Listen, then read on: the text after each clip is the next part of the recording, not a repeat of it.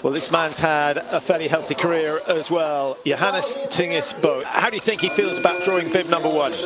I think he'll be disappointed. He'd have preferred, I think, that there was some ahead of him. But you know what? You put a number on this man and he will always give his best. Hofer, 8th in the overall World Cup standings. I think he probably would have settled for that before the start of the year. But he would love to have added to the 1 World Cup win that he's got. He won that in Antolz, and memorable by the fact that he shared the victory with Samuelsson.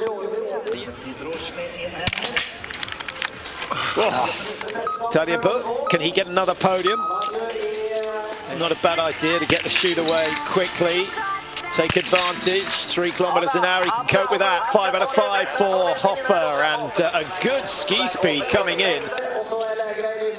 Huge moment then for Lightry. Immaculate, absolutely immaculate. 4.8 outside Ponsaloma's time. That's okay for Tarjei. That's a good shoot.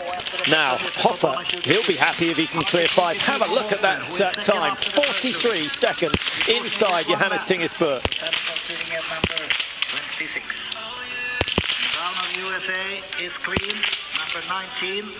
Is it going to be 2 podiums on the trot? It may well be for Lukas Hofer. He's going to set a very stiff time for others to chase. And the Italian seems to be getting sharper and sharper. Rebuilds, and same as usual.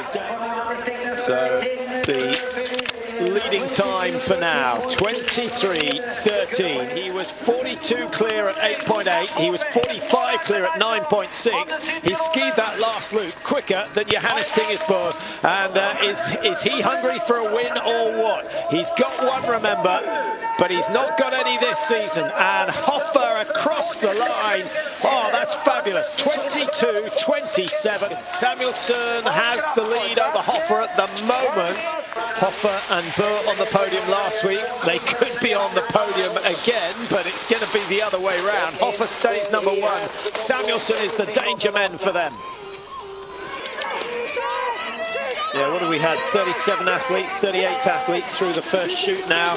Now, what has Samuelsson managed to do? 16 seconds. I think Hofer's hanging on in there. Tarjei at 14 is in danger. I think the Norwegian is moving down to 3rd. And Samuelsson is going to go into 2nd place. Yeah, Hofer survives. And his hopes will be rising by the 2nd. Well done to Samuelsson. Great shooting. Just didn't have it in the tank for that last lap. Ladies and gentlemen, a big round of applause for the winner for the first time since 20